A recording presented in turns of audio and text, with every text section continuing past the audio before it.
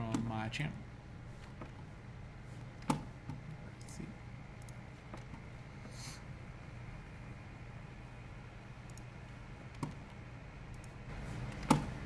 Let's see.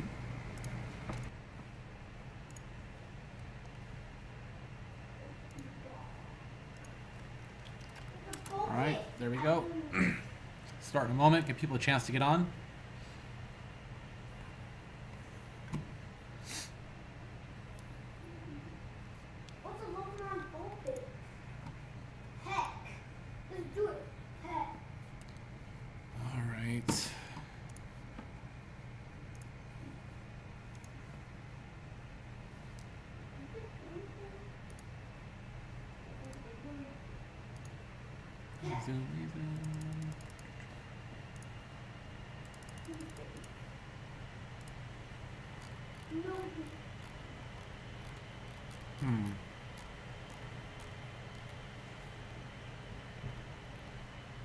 Okay. All right.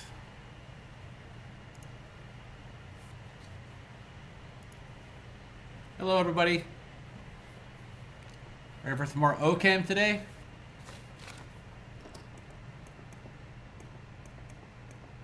Everybody's favorite class in all of college, right?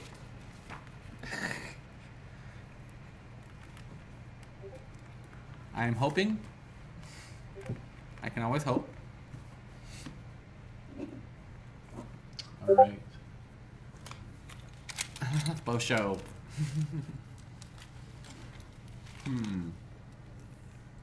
Hey, Tristan. Did you grab my pencil from earlier? No. Hang on, I think I know where I put it. Hang on. I used my pencil this morning. Gotta grab it. I know where it's at. It's fine.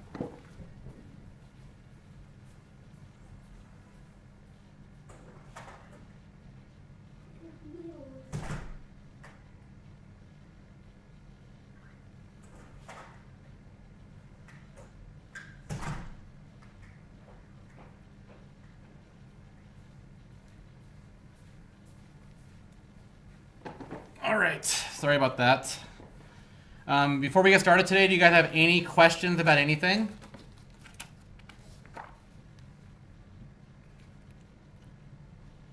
You know what? Actually, yeah, I'm gonna turn the light off in the bathroom real quick. I'll be right back.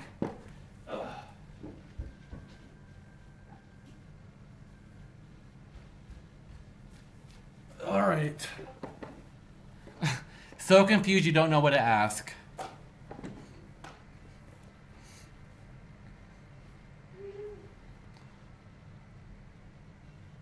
Hang on, see what people are saying.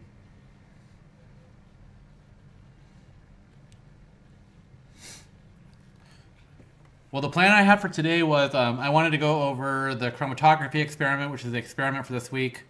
You know, remember it's not actually due till next week, but I like to go over it today. And yeah, I'm seeing here that during SI today, you guys went over some of the addition reaction stuff. I was gonna basically kind of deep dive a little bit today on that after we go over the chromatography lab. So yeah, let me just go and get started, guys. So I'm pulling up the lab that's on Canvas. Looks like I'm lagging a little bit. Hopefully it'll stop. All right. So this week in lab, we were supposed to work on the chromatography experiment. And I personally feel out of all the different labs that we do in 220, this lab is probably the most important one for those of you that are in the medical lab science or medical lab tech programs, which I think is the majority of you. And the reason why I feel that way is because chromatography in general, the concept of it is pretty ubiquitous. It's all over the place. And working in a medical lab situation, you're probably, I'd say there's probably a 100% chance that you have a HPLC in there, which is a high pressure liquid chromatography. Actually, I was at a Quest Diagnostic a few years ago, and I actually asked the lady about how many HPLCs they had in the back. And this is the one over off of Sahara on the west side of town. And she told me they had about 4. So yeah, it's pretty normal to have those around because they're typically used for separating biological compounds. You can get all kinds of information. So let's quickly go over what chromatography is in general. and then I'm going to talk about the 2 techniques we were going to do and how we were going to do it in lab. And I haven't finished writing up the actual assignment yet, but this week's may be a little bit different than what we've done in the past. All right, so here are the common different techniques. Yep. I know a lot of you are in the MLS program. I think more than half the classes. Either you're already in it or you're trying to get in it. I know it's the majority of you guys are doing that. Anyway, taking a look here at all the different techniques here in this box here. The main thing with chromatography, I'm actually going to refer to this image right here in the bottom right corner. Let me zoom in a little bit so it's just bigger. Come on, Discord. Yeah, the notification goes like right in my bottom right corner where that image is at. Oh, hang on. Come on. There we go. So here's a little analogy I came up with when I wrote this about the bees and hornets. So what you can imagine here is that you have a cluster of 2 sets of insects, bees and hornets. They're both flying insects, and imagine they're flying over a bed of flowers. And then typically bees will tend to stop and snip the flowers a lot more than a hornet will. So what ends up happening is that over time, because the hornets aren't stopping, they're gonna if they're flying, suppose at the same speed, eventually they're gonna separate. And the reason why is because the bees keep stopping. So you can imagine it's like someone, like you're driving down the road, one person keeps driving, one person keeps pulling over every few minutes to go to the bathroom, that kind of thing.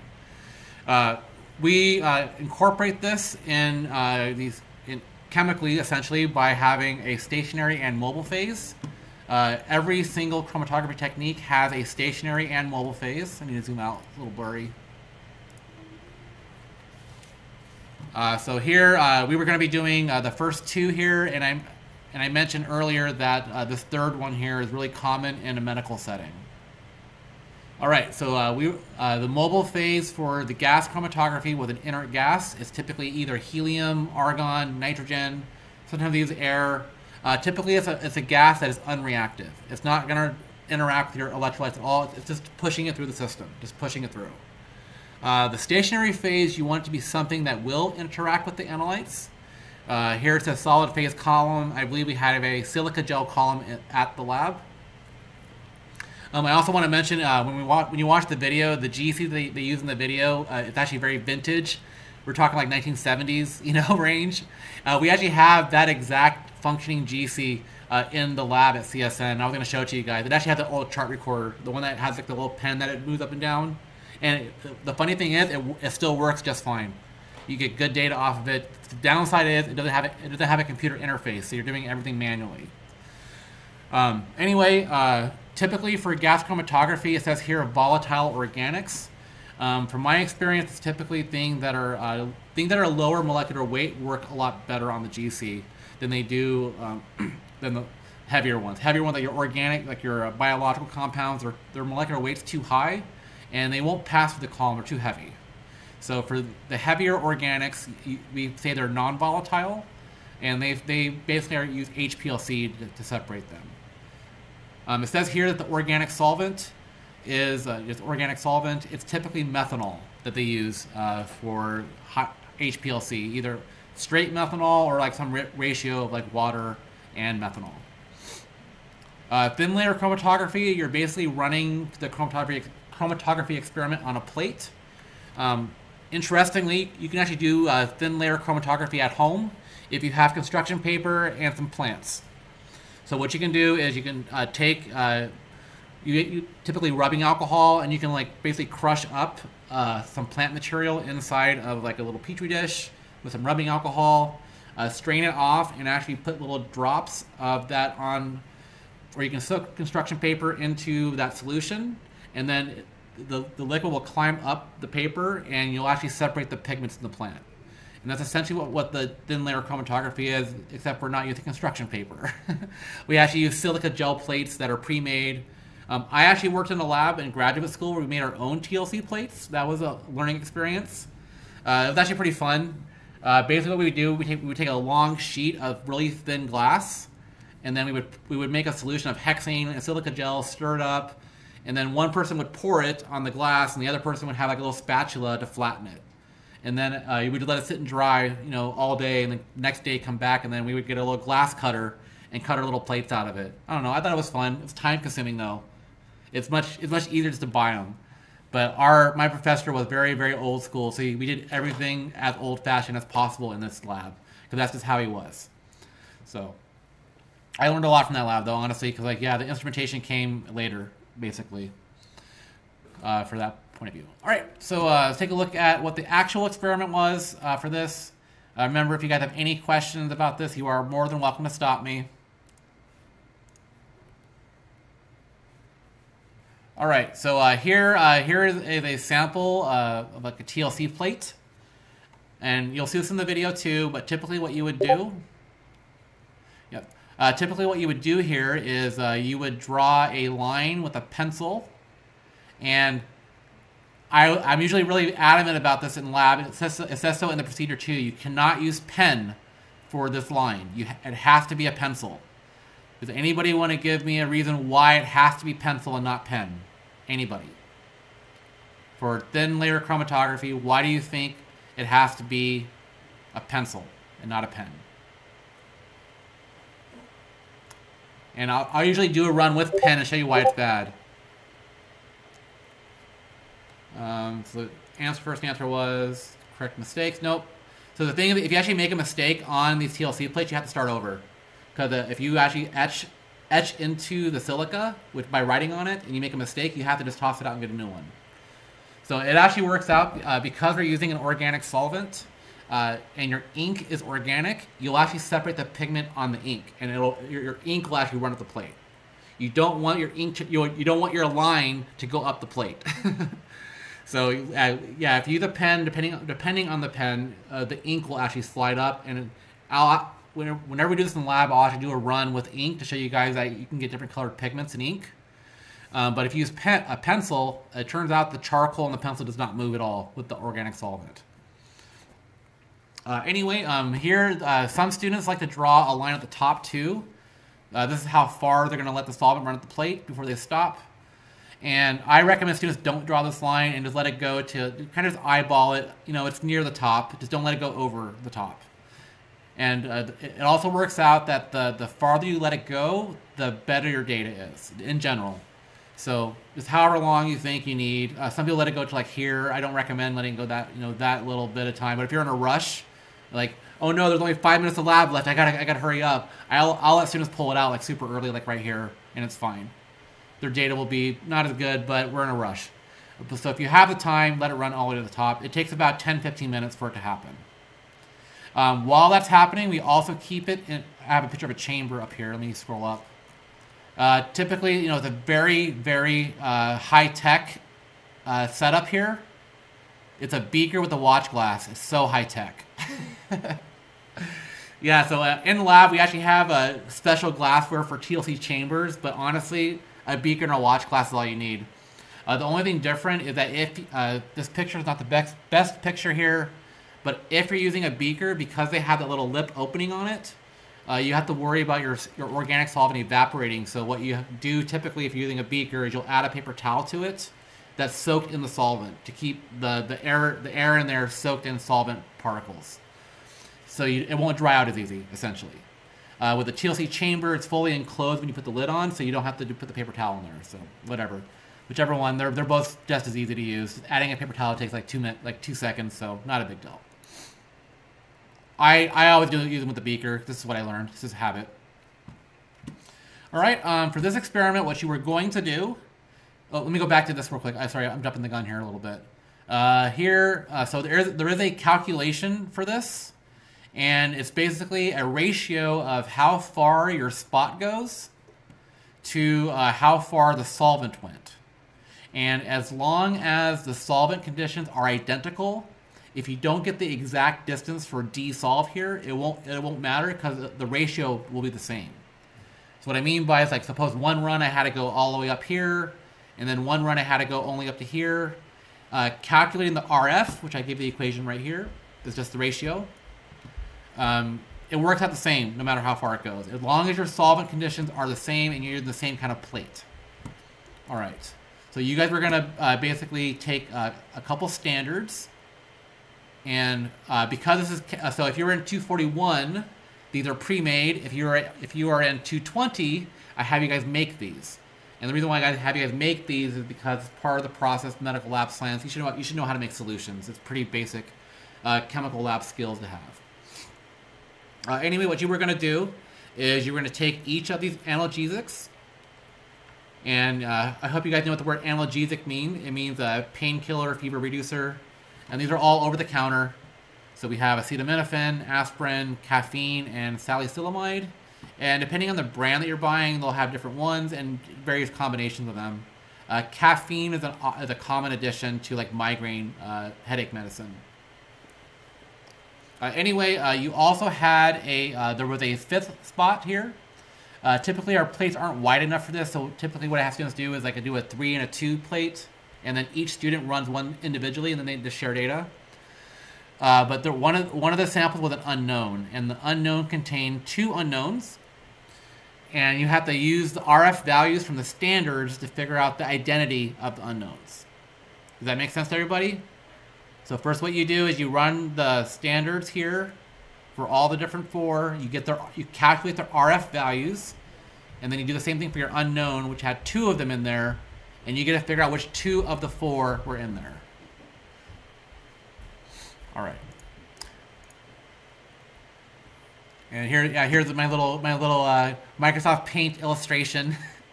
I know someone will give you a hard time for Microsoft Paint. I actually did all the artwork in this lab manual in Microsoft Paint. It's just easy software to use, but it's not the best quality because of it. So, but yeah, there's a little setup there. The other procedure we were going to do was gas chromatography. This is actually an instrument. So what I would do, I actually typically pre-make samples here, and you essentially have, it's a sample that has 3 different alcohols in it. It's, I believe it's ethanol, propanol, butanol that we have in there, and it turns out because they have slightly different polarity and molecular weights, they end up separating on the column as a result. Here, so basically we inject through a rubber septum. It goes through a heater, which the heater is typically pretty hot. We keep ours, if I remember right, it was like 200 degrees C, roughly. It's like 200 or 250 degrees C. It's enough to instantly vaporize any solvent you put in there. And then the helium gas is pushing through the system. Let me zoom in on this.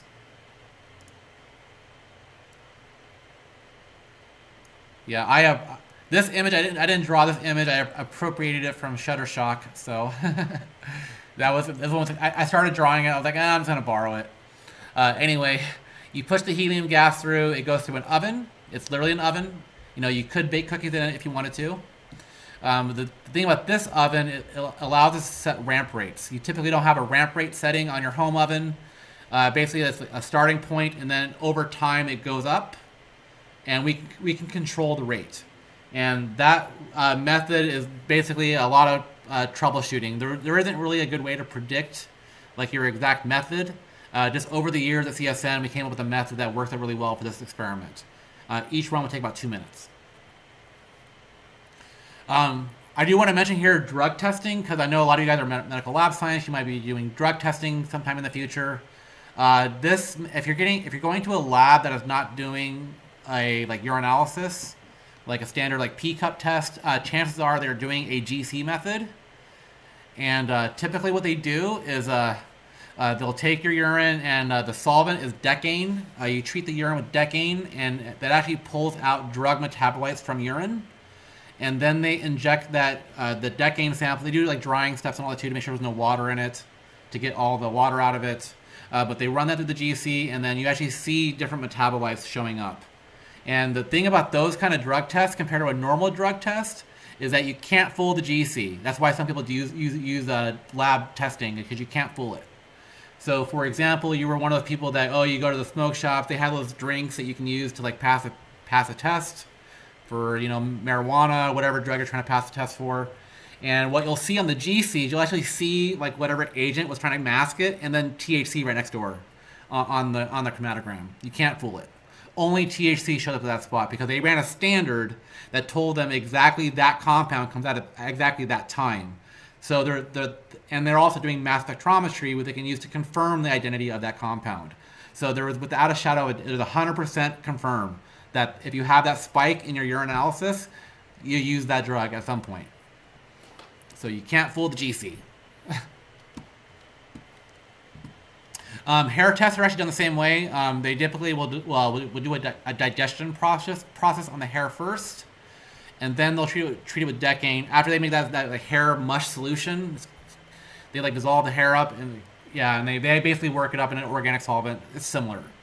I know there are other methods out there. That's what our lab was doing for this kind of thing. We were doing the decane workup, which is a common method that people follow. All right. Any questions so far about GC? Yeah, usually in class this erupts to my moral dilemma with drug testing, how I feel it's an invasion of privacy. But we'll leave it at that. That's how I feel about drug testing, unless they're doing it at the workplace. But if they're doing it pre-hire, I think whatever. I'm not going to go into it. But this would normally be like a 10-minute discussion in class about the morality of drug testing.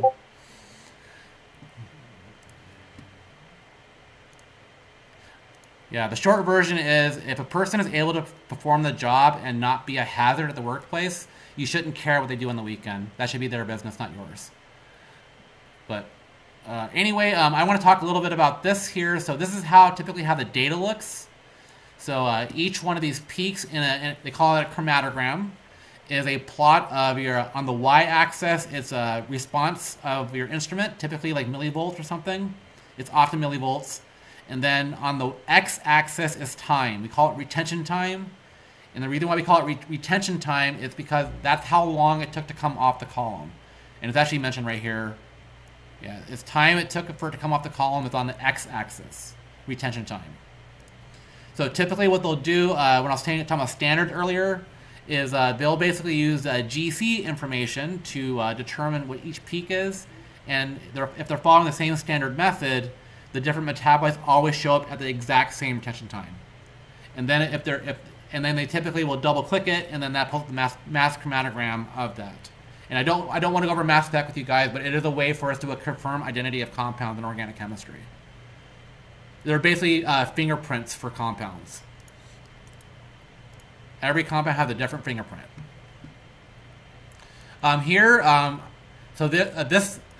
I had to add this discussion in there. So when I was writing this manual, I was kind of emulating the process that I saw in other manuals. And I noticed very few talked about bad data. So this discussion here is talking about bad data. And unfortunately, GCs are notoriously finicky and require, at least in my experience, they require constant troubleshooting to get to look right. So here, this is a really good peak. It's nice and narrow. It turns out that sometimes your compounds will drag on the column and not all come out together. So realistically, you want your compound to come out like as a thin band coming off the GC, but sometimes portions of it will lag behind on the column and not all come off together. And we call that telling. And that basically, it makes that signal seem unusually large. So you see here how I have let me zoom in on this again.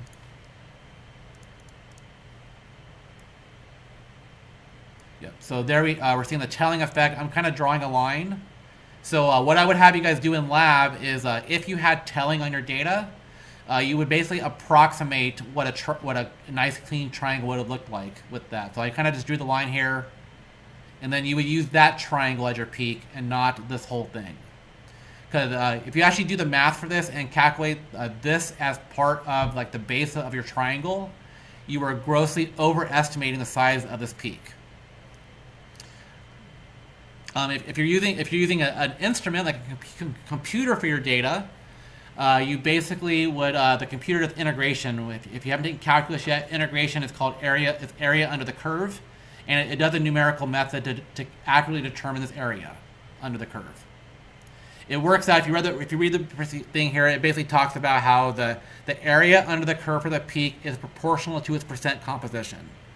So keep that in mind when working on this. Here's another bad data thing that shows up sometimes. This is basically where you don't get a clean separation and the two compounds are kind of overlapping in the data. So here these are two peaks like this, and it's showing you here how to approximate it. And typically what causes this is one of them is telling, sorry. So this peak is telling into this one. So when you do the approximation, this line isn't the best way. I would just continue this line straight down, and then this one, continue it straight down, like that. Make them triangles, basically. All right. So I mentioned a moment ago that you were going to use, or if you use a computer, the computer will tell you, basically what the integration is. But we go very old school in this lab. So in this lab, what I have you guys do, I know it sounds really silly, but it's actually very accurate. You would actually cut out the peaks with the scissors and weigh the paper that you cut out. That is your peak. The reason why that is highly accurate is because if you're saying that your peak is a triangle, like for example this peak right here, we're making the assumption it's a triangle, you're actually underestimating because you're not including that part. So by cutting the peak out, you're actually including all of it, and it's very low approximation. And the main thing why it works, once again, is because the weight of the paper is proportional to the area of that curve.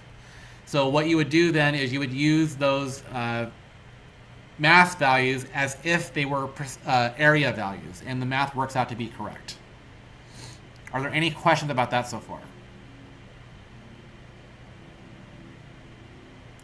All right, so moving along here, this is so this lab has a lot of calculations. So you're also going to need a ruler. So hopefully you guys have a ruler for this lab. You know what, actually, now that I think about it, I'm just going to give you guys the data instead of having you measure them out. The other method we do with this lab is I have you guys determine area by the triangulation method. So the triangulation method is where you actually measure the physical space, the physical area of that peak on your graph paper. And I typically tell students to use centimeters for that distance. And then you calculate the area of a triangle and use those area values. After you have each individual area, you can calculate the percent area by taking the area of the peak, or it could be in the case if you're using the weighing method, it would be mass numbers here instead, or area. Remember, they're kind of the same in this lab. Area and masses of the papers are considered equivalent. So yeah, the mass or area of peak 1 divided by the total area times 100% would give you percent A. All right, there's a percent volume discussion in there too that you have to look through. Area of a triangle. I'm hoping you remember your high school geometry. I'm hoping you guys remember this in high school probably. Area of a triangle. And then lastly, we have percent error calculation. You should have did this calculation back in general chemistry. So I want you guys to you're going to be calculating percent volumes by, I'm going to tell you the amount of each of the different alcohols, like 1 mil, 1 mil, 1 mil of each, and you got to calculate a percent volume of each, and then use that as your true value. And then your measured value is going to be what you calculated from this one. So that's how you're going to get a percent error calculation. It should work out where your mass calculation is better than the triangulation method. We'll see. I'm still working on writing it up, but I am going to give you guys numbers here to work with. So what I'm going to do here is I'm going to give you guys solvent distance. And so I'll put here like the solvent front distance, and I'll fill in each of these distance lines. And you have to calculate RF. And then I'll fill in some ones here for your unknowns, and you have to figure out which ones they were based off what you did over here. So, all right. Sorry, I didn't mean to talk so long on this topic, but this is actually a pretty important lab, and I want to make sure you guys are understanding everything here. Yeah, so I will just provide data for both of these experiments, and then you will just fill in the calculations. And then for the write-up today, I'll write it up in the procedure that I'm working on. But you're not gonna write a procedure from the video this time. So I had you guys writing procedures from video last time, or for the previous labs. For this lab, and I'm going to have you guys pretend that we did the experiment and then use your data. So you're not, no procedure write-up, but there's going to be a write-up. Basically, I want you guys to explain to me what your data means, essentially. Like, what does the data mean? What does it tell us? Is that making sense, guys? So this week's lab, once again, to make sure everybody's clear, you are not writing a procedure. I'm going to give you data, and you're going to basically tell me what your data means and explain to me how chromatography works.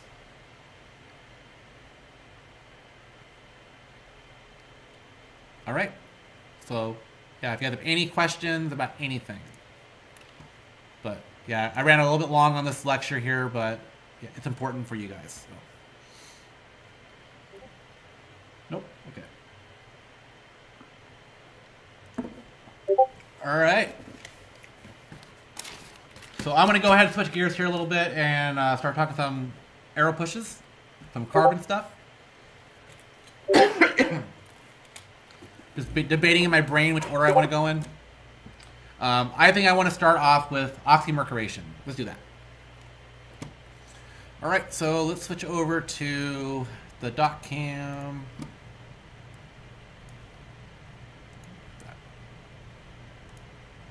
Come on. Hang on, my camera's crooked.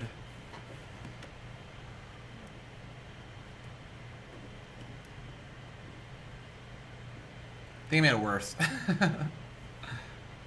Yeah, that's better. All right. And my mouse cord is in the way. All right. So last time we did some hydration reactions. I want to do another hydration here. But we're going to change it up a little bit. I was using just one propene last time. Here we're going to use this one. And do the mechanism. So hydration, acid catalyzed. Yeah, so the question was about the spinach lab. I'm dropping that out. It was going to be too much writing. So yeah, no, it's TLC and GC only. Yep, TLC and GC only. All right. And it's not cool, it's coo. C-O-O-H, come on.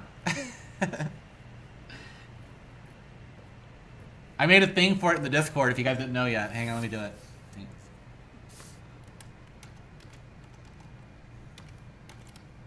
There you go. It's coo.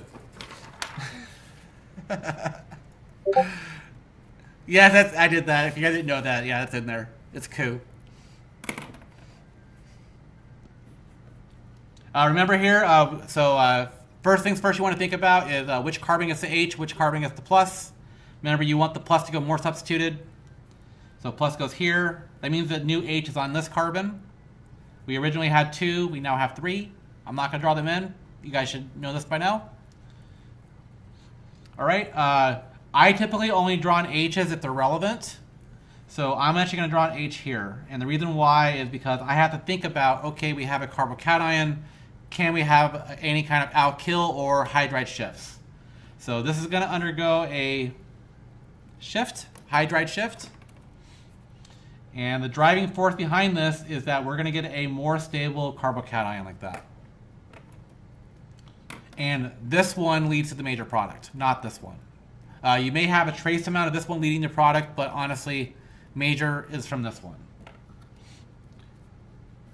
Next step here is a nucleophilic attack, just like SN1.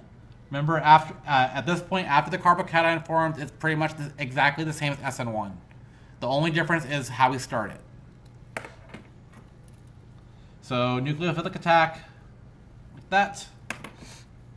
And then I mentioned last time the step that students commonly forget. I'm going to show you guys the joke I didn't show you guys last time. I totally forgot to show you guys this. Now you're never going to forget this. Don't forget about Rudolph. I see Rudolph when I draw that. The red-nosed reindeer.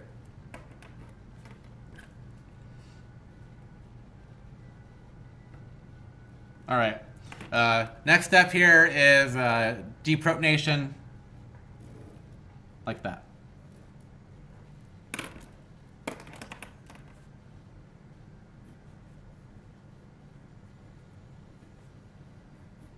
we go. All done. All right. So the problem now is okay, what if we actually purposefully want the product where we didn't get the rearrangement? We want this not to happen. We want the OH to go here. We're dead set on that. We want the OH to go here. There are a couple ways to do that. The main one I want you guys to be aware of is oxymercuration, demercuration.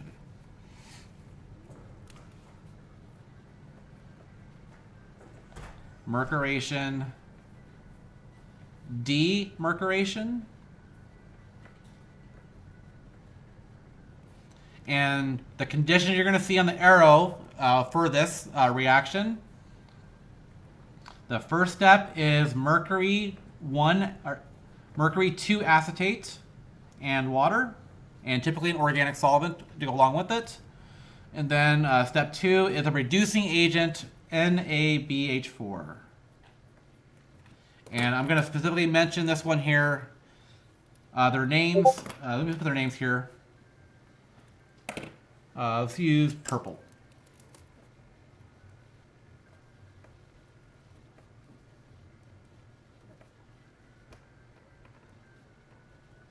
For those of you guys who haven't had me in the past, I actually shorthand acetate as OAC.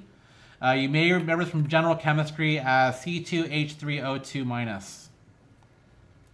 And then we actually did this acetate ion during the Lewis structure discussion back early in the semester. It's basically acetic acid missing the H. It's that. This one here on the bottom is the reagent we're going to see a couple times this semester. It's very common. It's called sodium borohydride.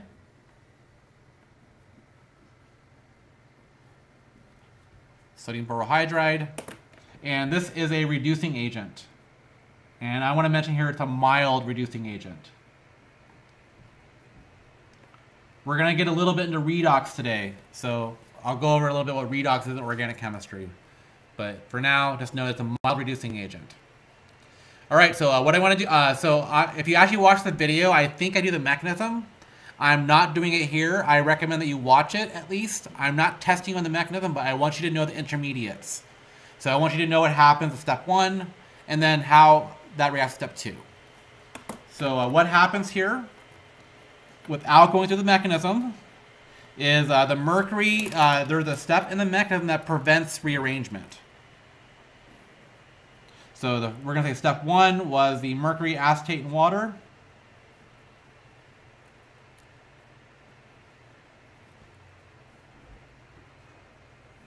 What ends up happening here is without a rearrangement, your alcohol group goes here, and then the mercury piece is here.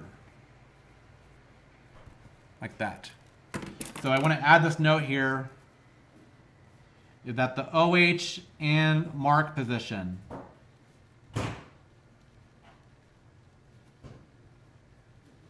And then here, the mercury goes anti-mark. Less substituted. All right. And then what the next step does, it basically just trades out this big whole group for just an H, to getting us our alcohol group back. So the reducing step, this is a reduction. And for the sake of completion of the note, this is the symbol for reduction in organic chemistry, is that. With brackets with an H. No plus in there, though. No plus in there. But this means reducing step. Whenever you see that symbol.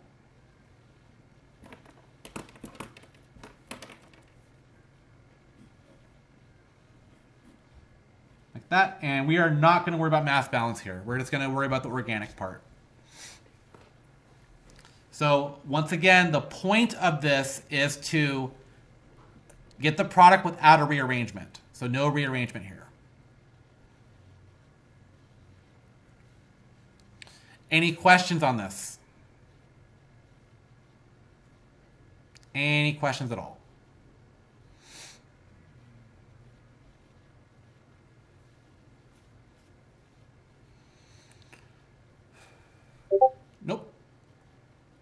All right.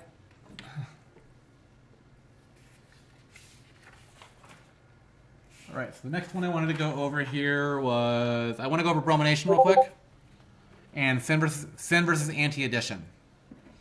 So quickly, so we have syn versus anti-addition,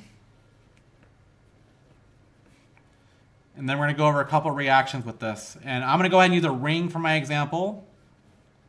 I think it's most apparent in rings. So syn means same side. So suppose we're adding groups X and Y. X and Y would be in the same direction for a syn addition. And then you can probably guess what anti is. Anti-addition is where you have the groups pointing in opposite directions.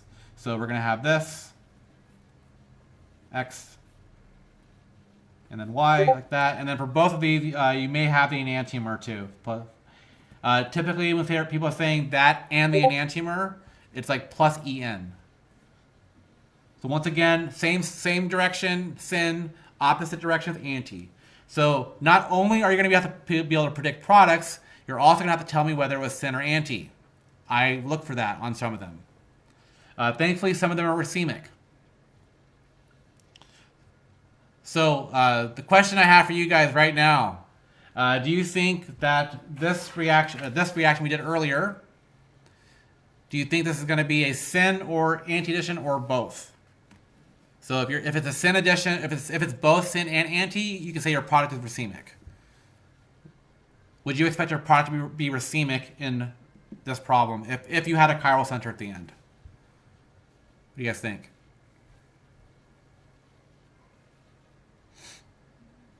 The key to answering that question correctly is the carbocation. Think about SN1.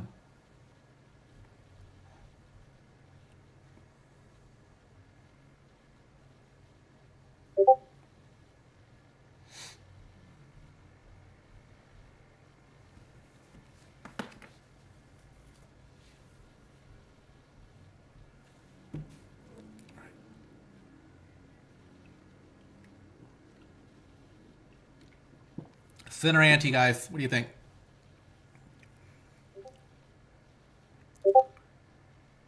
Racemic is a correct guess. Yes. Yeah, so remember back during the SN1 chapter, we saw that these carbocations lead to racemic products when you have nucleophilic attack. And also remember from today that after this point, this is basically SN1 now. So it works out where you get racemic products here. So I'm going to add that note in here. Racemic. And we're going to say the same thing for both. I don't want to get into the stereochem talk of this one. For now, we're just going to go ahead and say racemic for this one also, just to keep it simple. All right. So here, looking at this here, so we have our first set of reactions here. So I want to go over bromination, hydrogenation, and oxidations today. So we're going to go a little bit over than usual, so I'm thinking an hour and a half maybe. Then we'll see. We'll see. Yeah, if I'm not doing mechanisms, it might go pretty quick. I mean, I'm used to doing this discussion with doing the mechanisms too, but I don't want to do all that this semester. So just because I want the notes to clearly illustrate syn versus anti, I'm going to do all the notes with this compound for this part. Just because rings in particular very clearly illustrate syn versus anti. I just want to make sure you guys are understanding, though, that you can have syn and anti for straight chains, too. They're just very, very obvious when it's a ring. So for the notes, let's do that. All right, and I'm going to actually change this just a little bit just to make it so it's asymmetric, and we'll have to consider that, too. So this is bromination.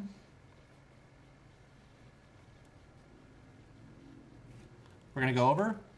So this is basically Br2. And organic solvent. The most common ones that are used for this is dichloromethane is most commonly done for this. CH2Cl2. It could also be chloroform. I've seen it in chloroform before. Chloroform has toxicity problems, so people try to avoid it. But So does dichloromethane.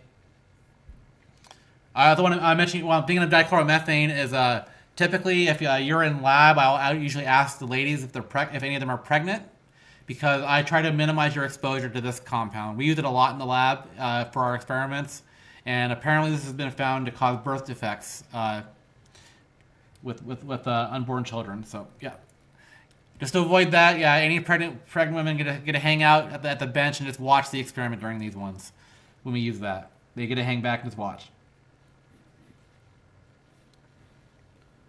All right, so what ends up happening here is we get the bromines adding like this.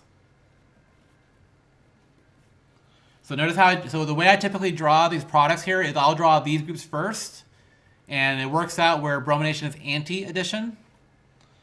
The mechanism explains why. I don't want to go through it here.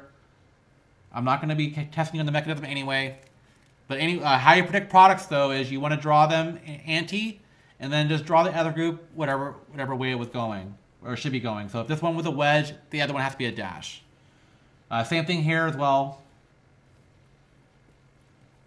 So I'm drawing the enantiomer now. So if I have methyl like that, that means that bromine must be like that. And then if it's anti-addition, if bromine is down, other bromine is up. Like that. All right. So the reason why I specified organic solvent is because another type of condition you may see for this is if it's in water, you get a different product here. So if in water, so Br2 in water, you're going to get a Br and an OH, and they are anti as well. It works out where the OH goes more substituted. So I'm going to choose this carbon to be the carbon that's going to get the methyl. I know the OH is going to go there. So OH. That means the Br must be down as a dash. And then if this one here, the other group that's already on there, the methyl, is like that. So I'm going to do this again, just make sure we're practicing how to predict products. I always mention these little tips to do this correctly in class. So once again, I'm choosing that carbon to be the more substituted carbon. If I make the OH a dash, that means the other bromine must be a wedge because they're anti. And then that means that this one here, if the OH is on dash, the methyl must be on wedge. Like that. On a test situation, I'd be okay if you drew one that said plus EN. But for the notes, I like to draw them all out as we're getting our practice. But yeah, on a test, you can go ahead and just write plus EN. And anti-addition, they add opposite. Do or do. So. All right. Questions about bromination. I'll talk about industry applications after I go over hydrogenation next.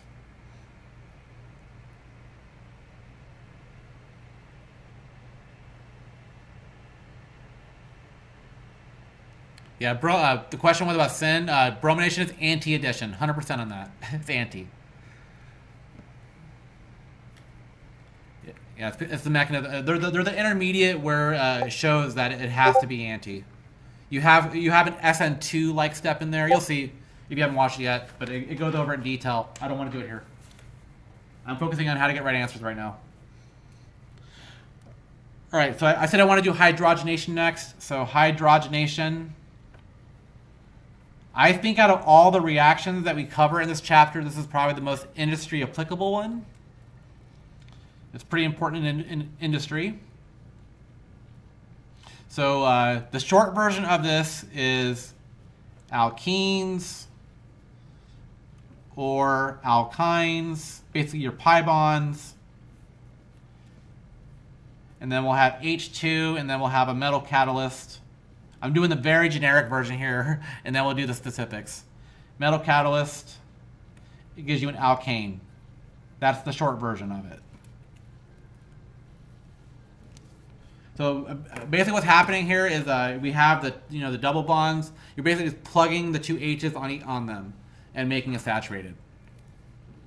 The way they plug on there, though, is syn, because typically the way this works is you'll have palladium or platinum. So palladium is a common one, and it turns out that so here we have an H2 molecule like that.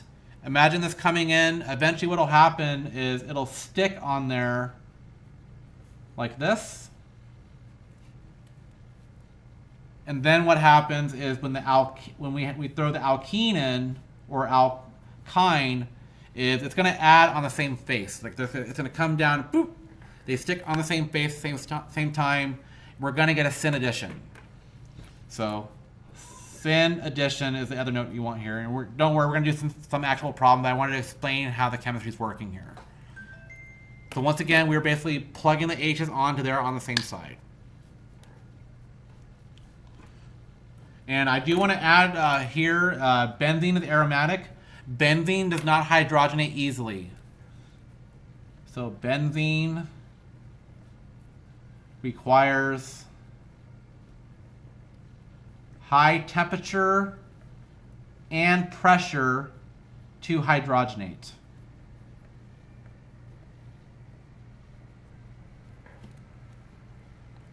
The word is hydrogenate.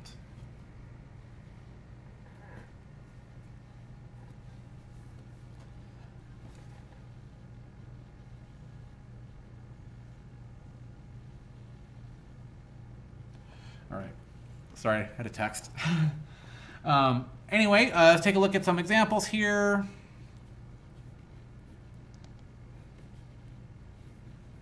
So the reagent here is H2,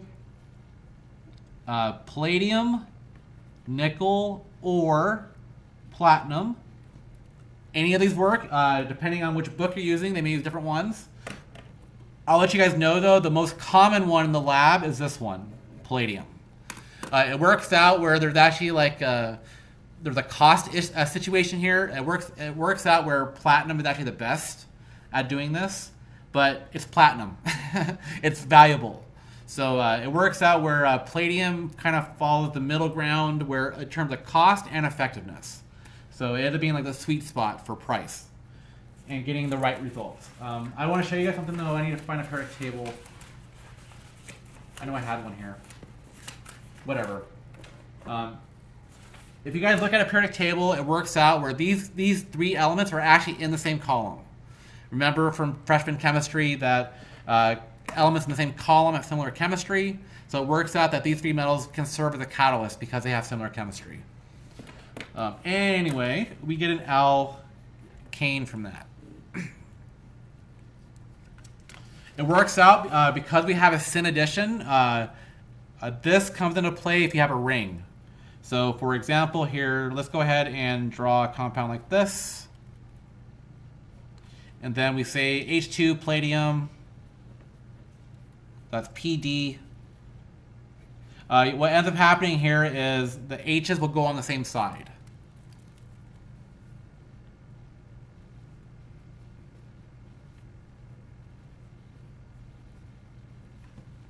So, I have a question for you guys now. Let's see if you guys remember your stereochemistry stuff.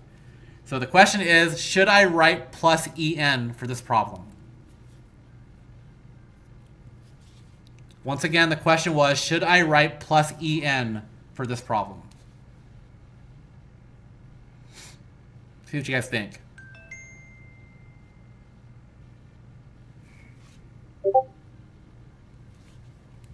Nope. It's miso. Yeah. Yeah, so if the compound wasn't miso, I would have said plus En, but in the case of this one, it's miso, so you don't really have to do that. But in most cases, you're probably going to write plus En if it's chiral. Yeah. But the main thing I want you guys to see here is it's a syn addition. If you had the methyl groups going like this, then that would have been an anti-addition, because the H's would have been anti to each other. All right. One of the issues with this stuff here is if you use an alkyne, let me show this here. Alkyne, we have a triple bond. This one was an alkene. Now we have an alkyne. You're not going to see an alkyne in a ring, so I can't do that. Alkynes are typically not in rings because of angle strain. But H2 palladium.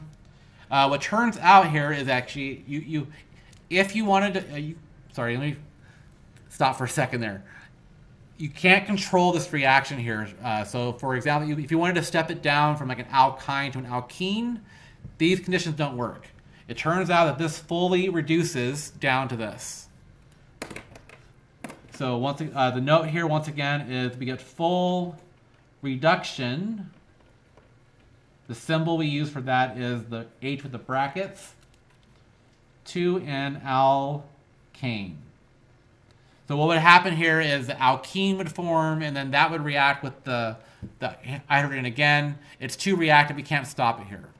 And you can't see it. I'm not sure what you can't see. Is my stream lagging? I don't know.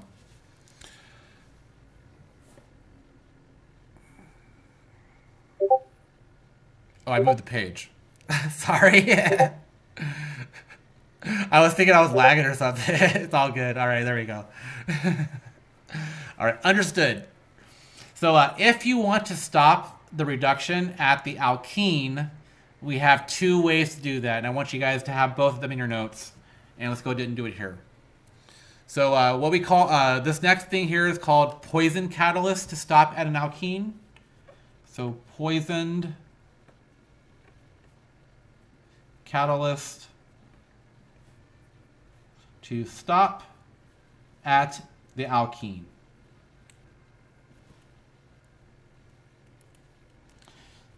So I'm going to show you guys two ways, and then we're going to move on to the next topic of discussion. So here we have, let's go ahead and say the first one is H2 and palladium.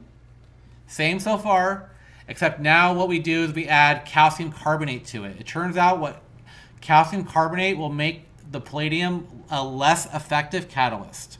That's why it's called a poison catalyst. We purposely made it weaker by adding calcium carbonate to it. This is typically known as Lindlar's catalyst. You may see that often people will just write Lindlar's. This is what they're saying. It's palladium with calcium carbonate on it. From what I understand, they take a calcium carbonate deposit and kind of put the metal on over, mix it in there somehow. I'm not quite sure. I've never actually seen it personally. I've done hydrogenation before, but not the poison ones before. What this does is we get that. So we get a Z alkene from this because the groups are on Z-same side, right? We get a Z alkene. And then the other conditions here, I'm going to have two different ways because I know the textbooks are kind of waffling between the two depending on which book you're using.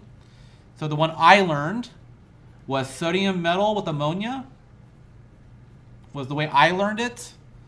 And some textbooks show it that way, but I've noticed a lot of newer textbooks are showing this more modern way, which is lithium metal, which ironically is in the same family as sodium, so it makes sense to me.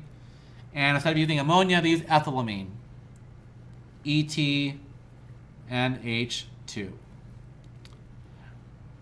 I'm having a feeling that this one is safer in the lab. I've worked with liquid, this is liquid ammonia too, by the way. Not aqueous, it's pure ammonia.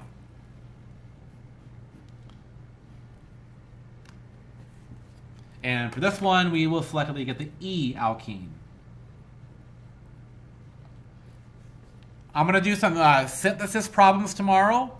This is synthesis problems. You can ask Natalie about this, but synthesis problems are the bane of organic chemistry students. Basically, it's hard for people. So basically, what synthesis is you can imagine I'm teaching you guys chess moves.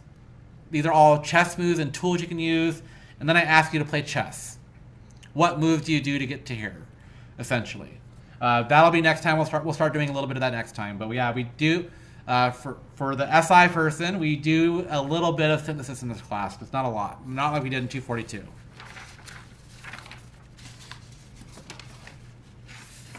All right.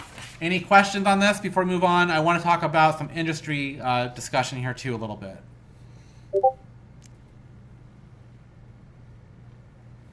Yes. If you are a fan of puzzles, you will love organic chemistry. I think that's why I think that and the art is why I got drawn to organic chemistry. I like doing puzzles, and I also like doing art, so I think that's why I naturally gravitated towards it.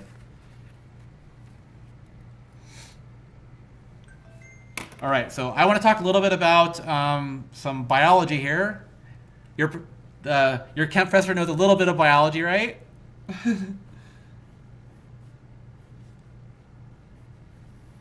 All right, so here I'm representing a fatty acid. And I'm going to go ahead and draw the carboxylic acid group on here.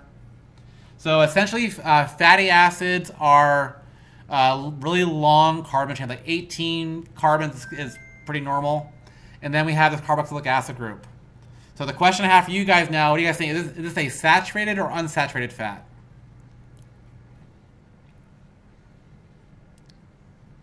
I want to move. Yeah, so we can see here that it's unsaturated. It's pretty obvious. It works out where at room temperature, typically unsaturated fats are liquids. So this is unsaturated.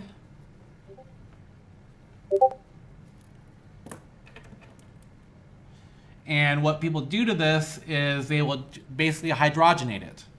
So H2 and palladium is often used.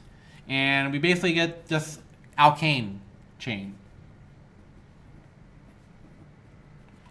So this portion here is an alkane, long carbon chain, and then now we say it's a saturated fat.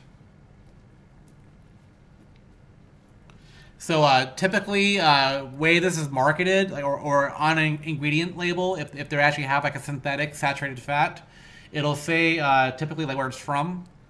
Like vegetable or hydrogenated vegetable oil would be an example. Hydrogenated vegetable oil.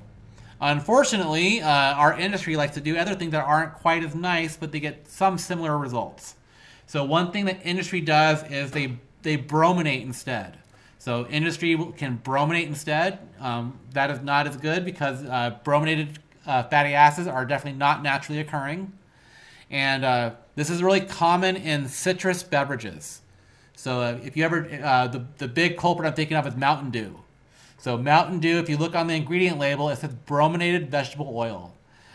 Brominated vegetable oil has been linked to kidney disease.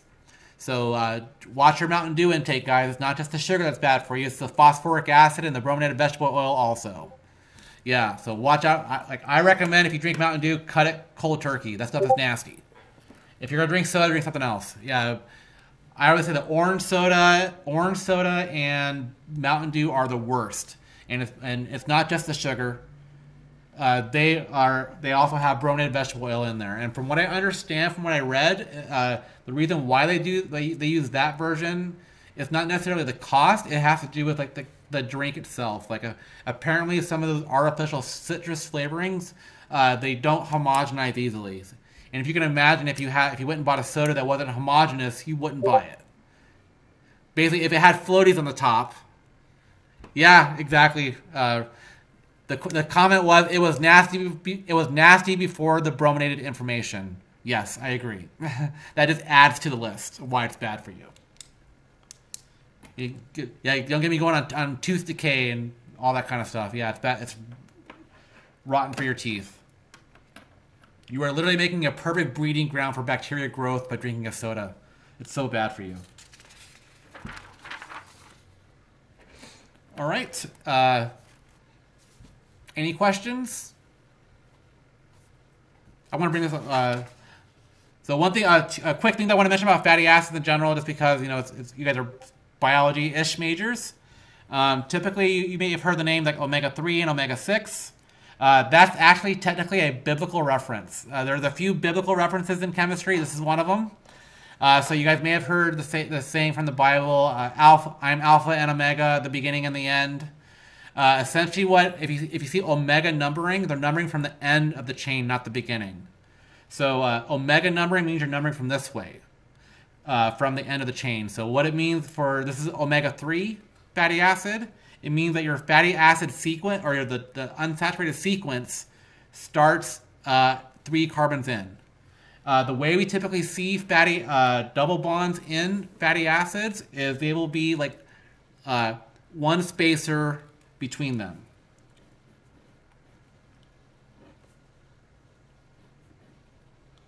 So oftentimes they'll be like this, and then so on. So what happens? These are not in conjugation. So they are not in conjugation, and from what I understand, if they were in conjugation, it would be harder for enzymes to eat them. From what I understand, these are chew points for bacteria, for our enzymes to eat these molecules up and start metabolizing them. These are chew points. And apparently, if you add trans fats into the situation, trans fats are basically, they typically aren't naturally occurring. And what trans fats are is they are partial hydrogenation. So it turns out that if you heat these up in your frying pan or a deep fat fryer, there's a chance for them to basically go from a cis to a trans. And that's called partial hydrogenation. So let me just show you that here. So some of these fatty acids can be heated up. So just heat in your frying pan, and then we can get a trans double bond out of it. So cis to trans. Naturally occurs cis. When they're cooked certain ways, they turn to trans. Certain oils are more prone to this than others. So one of the oils that is prone to the transferation, I guess you'd say, the partial hydrogenation, are canola and vegetable oil in particular are prone to turning to a trans double bond when you fry them up. So I recommend using things like olive oil. Olive oil is less prone to this. You have to get it really, really hot to get it to do that.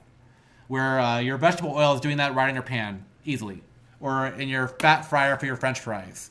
I believe they use either canola or vegetable at the fast food place. They do not use olive oil. That's too expensive.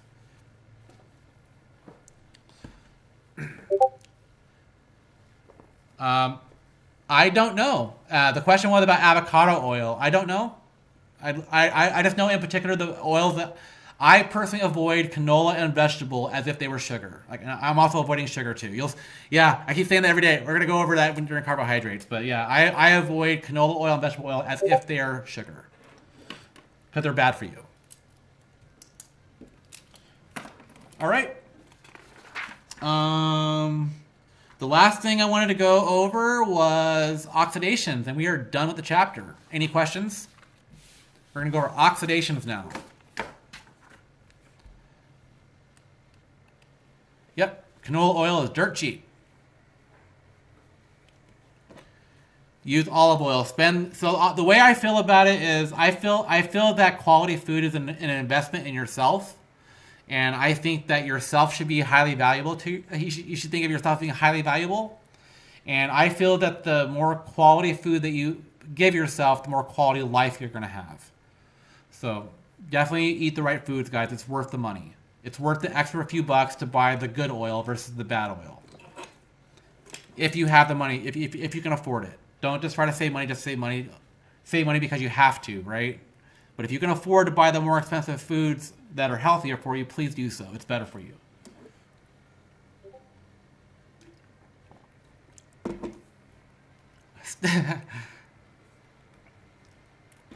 I feel the same way about that, but I'm not sure how PC it is. But yes, I don't like to go to them either.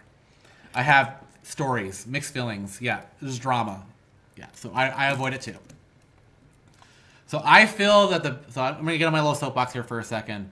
My goal is to be a 70-year-old man on no medications. I'm currently on no medications, and I want to stay that way. And I'm hoping that by my diet and exercise routine and all that, I can keep myself off of medication. So I'm hoping with broccoli, I can stave off diabetes, right? All right, last one I want to go over here is oxidation. We're going to go ahead and do, let's just do ozonolysis real quick. All right. So I'm going to go ahead and choose a asymmetric alkene. We are not going over the mechanisms. Yeah, broccoli does not help with asthma. I'm sorry. I'm actually not even sure if asthma does affect diet, is affected by diet at all. I'm not sure. I haven't researched asthma. No one in my family has it, so I haven't looked yet. I'm curious though if diet has an effect on asthma. I bet it does in some way.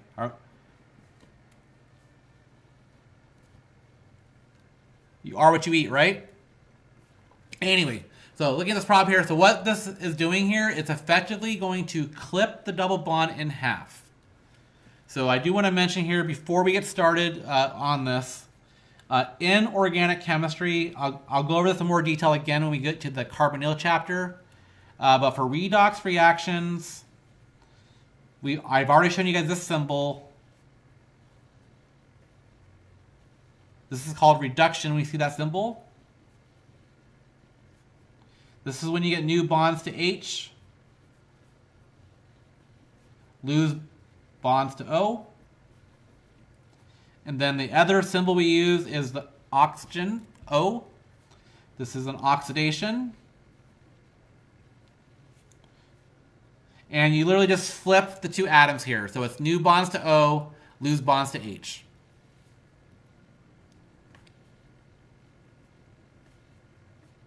Yep, just flip this elements there. And it can be either or of these. It doesn't have to be both. It's either or. Sometimes it's both, but either or. All right, so what this is going to do is going to, instead of having the carbons having two bonds to carbon, each carbon is going to have two bonds to O instead. So I'm going to add the little note here and then show you the product. Each bond gets two bonds to O instead of C. Like that. So it's effectively going to cut it in half. So this side, this is the left side, is basically this. I'm going to draw the H in there so we can see that that's this H. Like that. And then this side, I'm going to draw kind of angles so you can kind of think of it breaking in half. Like that. So we essentially just clipped it right there.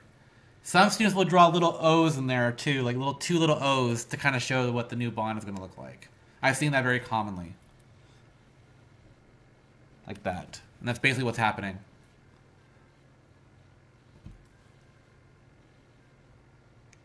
All right. So this is called ozonolysis or oxidative cleavage. So ozonolysis. So looking at the words here, we're so creative in science how we name things. So ozone, we're using O3 as ozone. And then lysis means split. So ozonolysis, also called oxidative cleavage.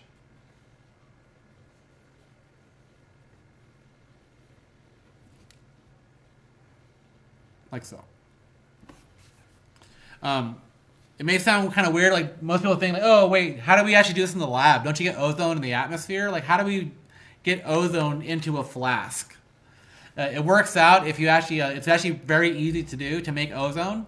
If you guys have ever been near like an electrical spark, and there's a characteristic smell of like electricity sparking, that's actually ozone you're smelling.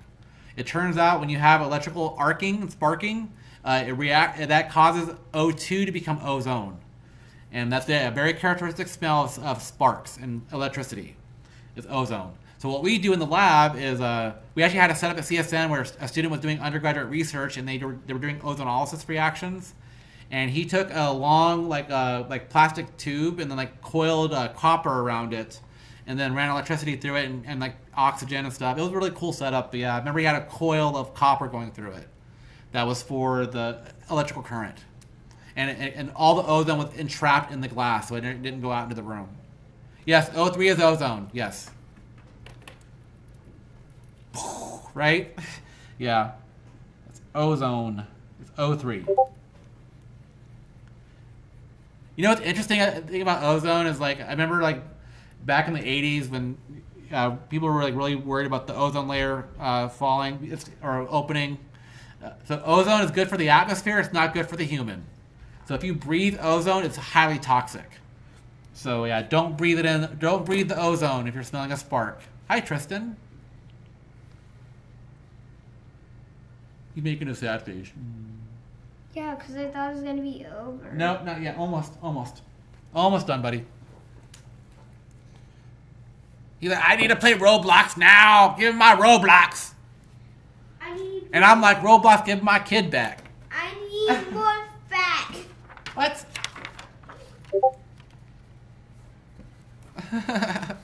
I'm not sure what you're even talking about. It's thick letting. You have to get more fat and fatter. I wasn't talking about fat. I was talking about saturated and unsaturated fats. It was kind of cool. All right, I want to show you guys one more oxidative cleavage, and we are going to call it a lecture. So it works out where same compound again. I'm not quite done yet, by the way, guys. I still need to go over anti-mark additions, and there's a few radical reactions. So yeah, I didn't get a chance today to quite get that far. I don't want to go this long. So one more reaction, then we're going to call it a lecture, guys. So here we have KMNO4. We're going to say cold and hot first, or we're going to do the cold and hot versions. So if it's cold, you will get a syn dihydroxylation. That means that you added 2 OHs groups on there in the same direction.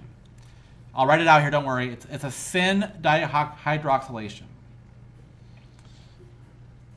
So the way I would do that is just make sure, just kind of imply that the OHs are in the same direction.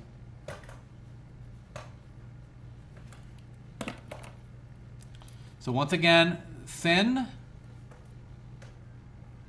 dihydroxylation. So you basically added 2 hydroxyl groups in there. Like I said, we're so creative in naming stuff in science. So creative. All right, we are not worrying about the mechanism here, guys. No mechanisms here for this one. So this is a syn dihydroxylation. And I do also want to point out here, this is an oxidation, technically an oxidation. We are getting new bonds to oxygen with carbon.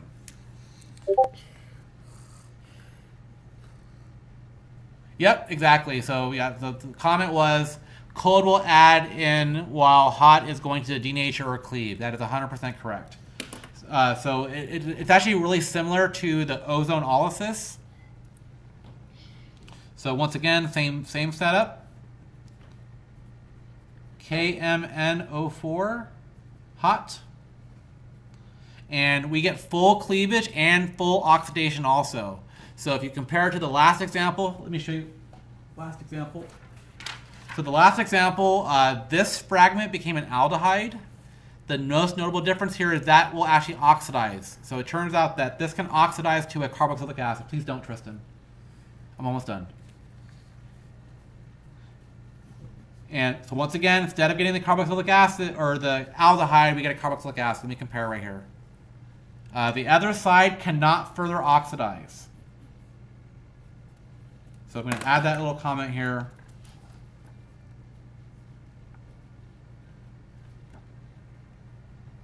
So we get a carboxylic acid, we get a Ku instead of a Co. Ku instead of Cho, I guess you say it that way. And then this one here, this cannot further oxidize.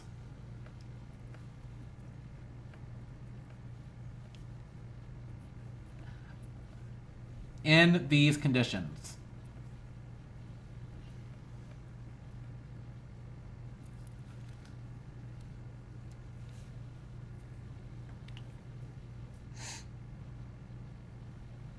All right.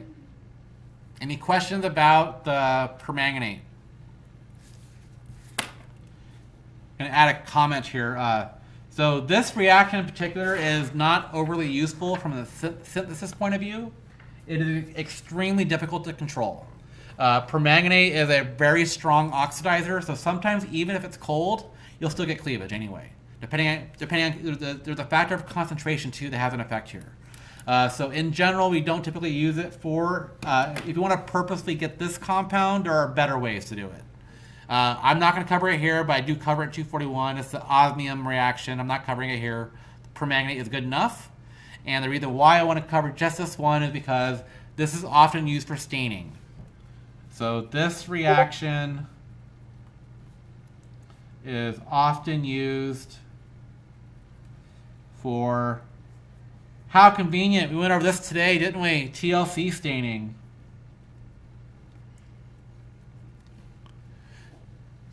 So backing up like an hour back to the TLC discussion, it turns out that the other product from these reactions is MnO2. Let's write it over here. And it turns out that this MnO2 side product is brown. Where KMnO4, if you recall from your freshman chemistry or second semester chemistry, you guys did a lab where you did a titration. It was a reduction titration. Sorry, oxidative titration it was, something like that. Anyway, permanganate within the burette is purple. This is bright. It looks like pomegranate juice or something.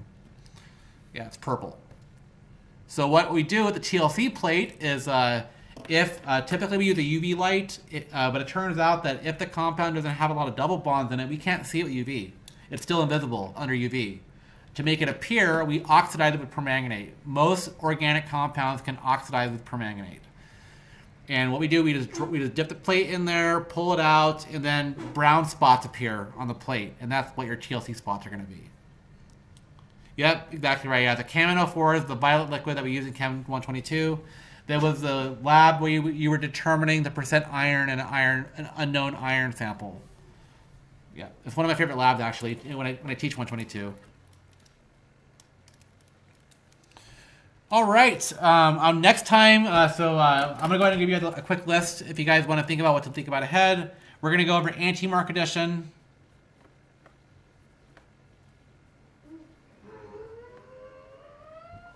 And that's pretty much it with peroxides.